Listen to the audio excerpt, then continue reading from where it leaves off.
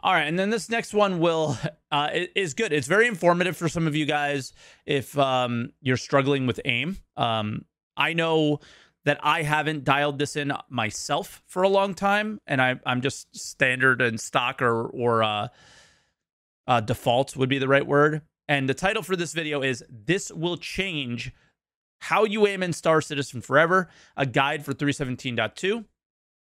And it's from Jonathan Winters. So let's check this out. This is kind of what changed for me when it came to PvP and kind of doing well in that content creator tournament was when I went through with Moist Noodle and dialed in specifically this metric. Enhanced Stick Precision, or ESP for short. Today I'm going to be going over how this can help improve your aim and how to circumvent some of the cons that come with using ESP.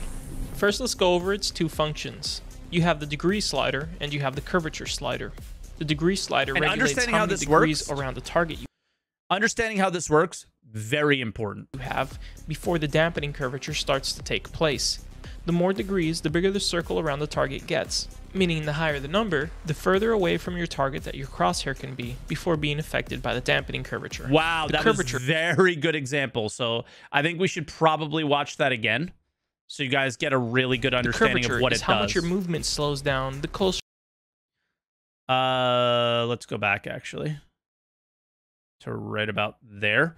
So what ESP does is it basically makes your joystick way less sensitive when you're around the ship to kind of improve accuracy and bring it in line with mouse and keyboard accuracy. It's my understanding nowadays that the top pilots are actually using mouse and keyboard, or the top pilot at least, and joysticks don't have the advantage that they used to be, but mouse and keyboard used to be, back in the Arena Commander days, so far and beyond a massive advantage over joystick users that CIG implemented this in particular to try to combat that.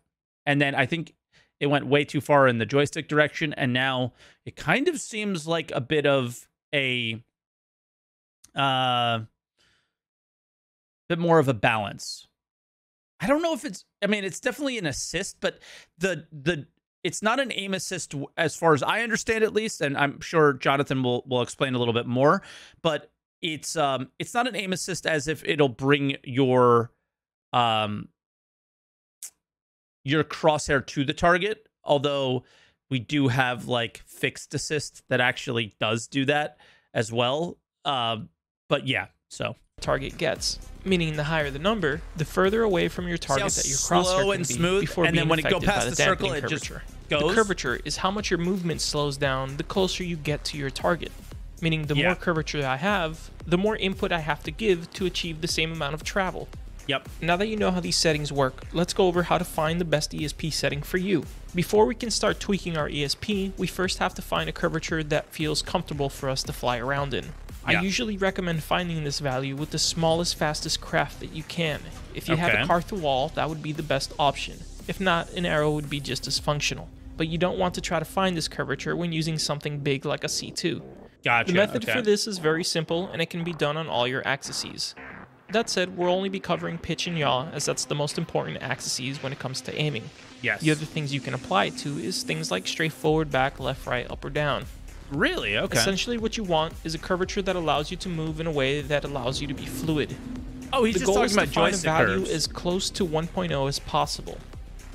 In this next clips, I'm going to have a comparison on me using 1.0 sensitivity versus 1.2 sensitivity. As you can see, when I use the 1.2 sensitivity, I have much more fine control over my lateral movements. As you try this out and test this for your own, I want you to keep two things in mind. First is that your sensitivity value might decrease the better you get at this game. Second is, depending on your controls, this level of accuracy may not actually be possible for you. Now that you feel comfortable flying your ship around, like a 1.8. we can talk about ESP. I recommend entering Arena Commander and joining Pirate Swarm or Vandal Swarm. Just make sure to go into single player so that you can pause it by hitting escape and changing your settings. Let's get into the sensitivity curvature. First, make sure that your degrees are set at the default of 8. As you aim at your enemies, I want you to do a circle strafe as you try to acquire on them. You may also recognize the maneuver as a skidded roll, a corkscrew, or just generally orbiting He's around accurate, them. man. If Holy you don't know crap. how to do the circle strafe, I'll link in the description a video that teaches this technique, along with some other guides if you struggle with combat at all. What you're looking for is a value that allows your crosshair to stay on the pip without much movement at all. You want to be able to maintain a nice, steady, consistent aim. If you start to put your crosshair on the pip and you notice that you're overshooting, you want to raise your curvature value. Don't try to guide yourself by undershooting, as that usually occurs more because of the ship's movements. If you can maintain your crosshair on the pip, and anytime you have to readjust the crosshair, you don't overshoot the pip, then you have found the curvature value that works for you. And again, we're trying to find a value as close to I also think you should probably record it and watch back. 1 as possible. Now that we've covered that, let's move on to degrees. You want something that gives you a smooth feel between on and off, as too quick of a snap is very hard to adjust to, and too slow of a change can be very detrimental to your combat. The goal here is going to be the same as prior. What's interesting is I also noticed that he only is using lead pip, and I haven't seen him use lag pip, and I wonder if that has any bearing on this. Trying to find the value as low as possible that works for us. And again, you should be trying to find this value with the fastest ship you have available. We're going to be finding this value by doing snap aiming. What I want you to do is aim your crosshair away from the enemy. Then I want you to move it as quickly as you can from outside of target to the target pip. If you find while you're trying this that your pip feels unstable, or that if you're overshooting too much, then it's time to lower your degrees. He's overshooting like crazy, if you could see. In short, the higher this value, the easier it's going to be to put your crosshair on the pip. But the greater the value, the more sluggish your ship will feel. The goal is to be able to achieve a value as close to 1.0 as possible, while still allowing you to flick aim at your opponent and maintaining a steady target. Gotcha. The final thing we have to cover when it comes to ESP is the one con that is attached to it. This has to do with the distance relative to the opponent. I think for the flight or fight tournament, I was at 6 or something like that. If you're further away, it doesn't matter if your aim is slower. But the closer you get, the faster you need your aim to be so that you can turn around as you pass your opponent. ESP can slow you down in this aspect. This is where something like an ESP toggle is going to be extremely helpful. All you have to do is go to your key bindings and find the ESP setting. Once you're there, just set it to whatever key you want. I advise picking something that's easy for you to click as you're fighting.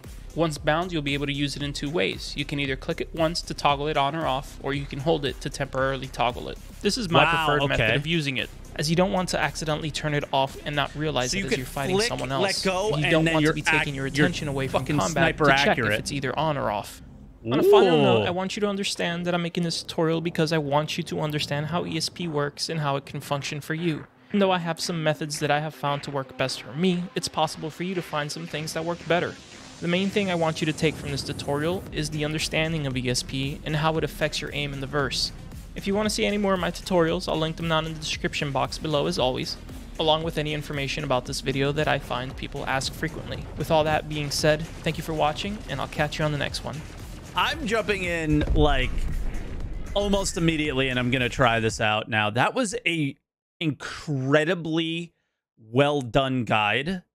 Again, Jonathan Winters, and there is the YouTube link there. That was really, really helpful. I definitely do want to get involved with a little bit more PvP in Star Citizen. Come 317.2 live, I'll probably reach out to Avenger 1 for some training, hang out with Moist Noodle, do a little bit of training, but getting your settings kind of squared away before you ever get in there would be